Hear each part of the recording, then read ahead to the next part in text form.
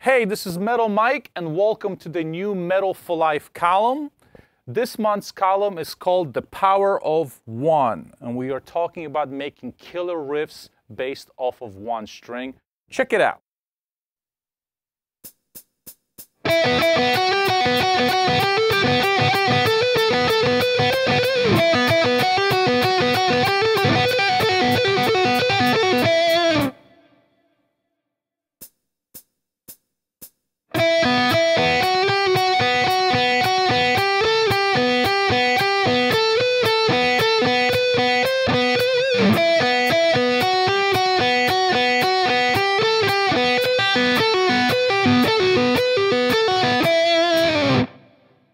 Okay, so this lick is almost like violin-like guitar phrase that is played entirely on the second string.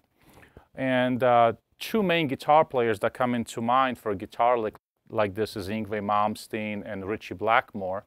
But you can also hear Alexei play a lot of stuff like that in Children of Bottom music. That's sort of, they double it up with some keyboards with a heavy rhythm underneath. So it just adds a lot of cool melody to it. Now let me show you how this lick goes, okay? Check it out. So once again, this whole entire phrase is in the key of E minor, E Aeolian. And I will tell you more about the picking, but you will see that every single note is alternate picked, except the very end, when you'll see some pull-offs. So let me show you the first part of it.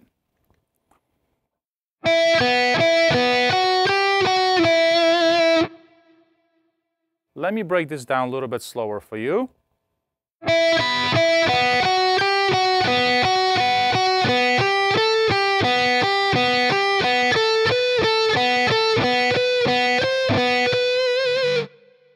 If you have time, depending on the tempo, you could do a little vibrato here on the 12th fret. The beginning part of this lick begins again.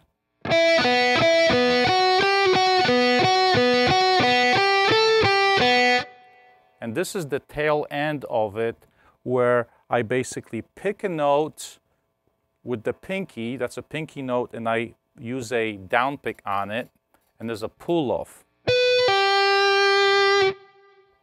I move it down to the 7th position. So this happens quick.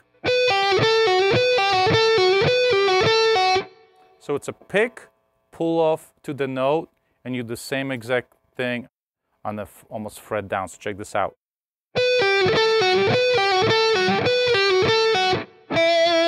And you finish it off on the E. Okay, and the last part of this lick is a double pull off in an 8-note triplet pattern. And you pick a note, you pull off to a note, and right here you pull off to an open string. So check this out. This part goes like this. And you finish on the E. So you have to make sure that you hit that first note strongly enough so you have enough juice to play the other two notes cleanly.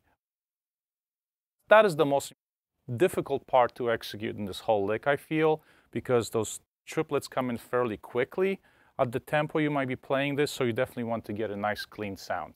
So think about that when you practice it. Okay, so this next lick is another single string lick based on 8 notes. We are going to only be using your A string for this particular example.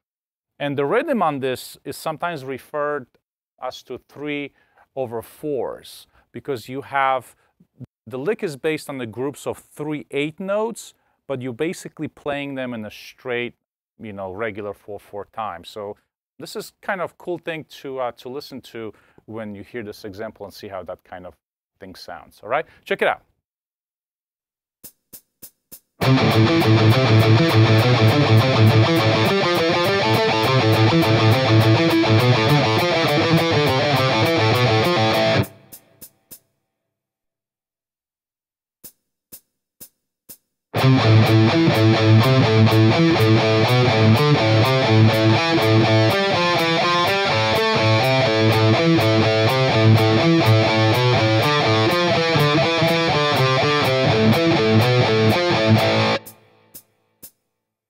All right, let me break this lick down for you. Straight away, I am going to tell you that this whole lick uses alternate right hand. And palm muting this lick is very important so this lick doesn't sound too jangly. You really want to get a little bit of that. It's almost like a creepy type of, creeping up type of sound, for lack of a better word. Let me show this to you, okay?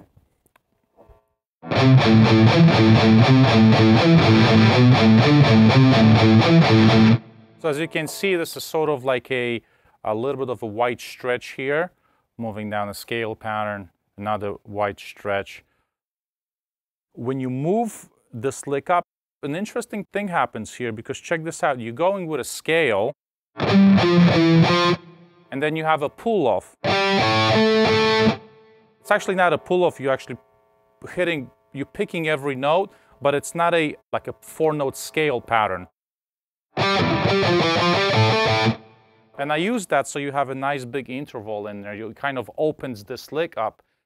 So the interesting thing is that you are keeping the lick palm muted and creeping up, but you're using some wider intervals to actually open the sound of the lick up. And this is sort of how you come up with these riffs that are cool and rather not predictable in some ways.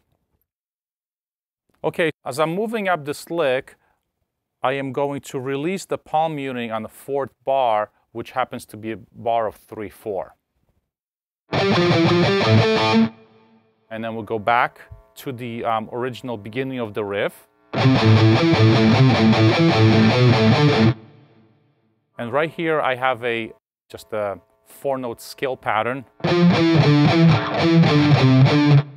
And once again, I open this up with a interval skip.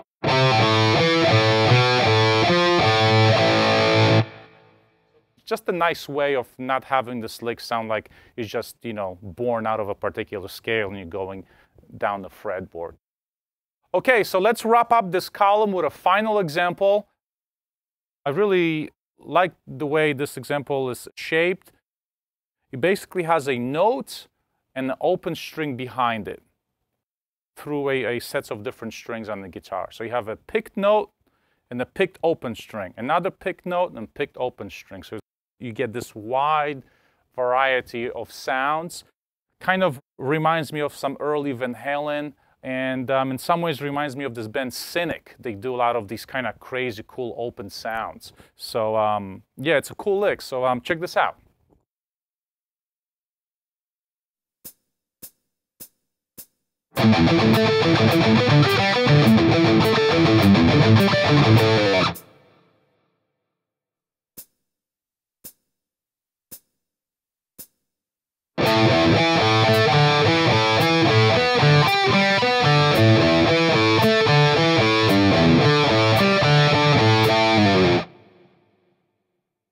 Okay, so let me teach this to you. I'm basically thinking of the left-hand pattern on this as these sort of power chord shapes, really. So when you have this root, fifth, and an octave, and I'm basically thinking of playing an open string following each one of the notes in this little chord pattern, right?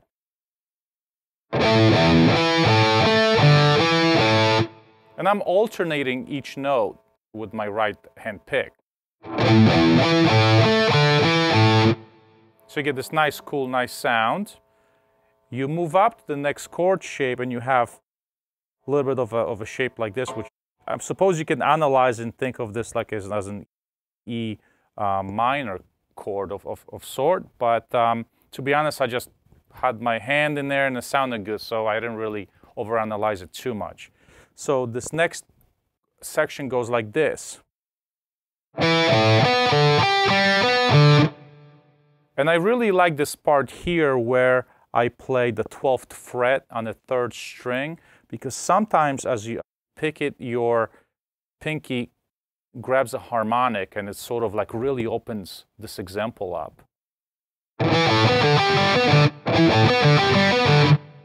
Right, so you'll see what you mean when you get this riff down a little bit.